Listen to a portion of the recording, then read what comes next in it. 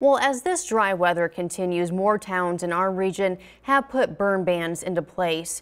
In Missouri, Perry County has issued a no burn advisory until further notice. Now, that is for the entire county. The Scott County Rural Fire Protection District and the Charleston Department of Public Safety have also issued some bans. Both departments say it's due to wind and some extremely dry conditions. Other areas issuing bans include Scott City, Missouri, and Ballard County, Kentucky. Those bans are also in place until further notice.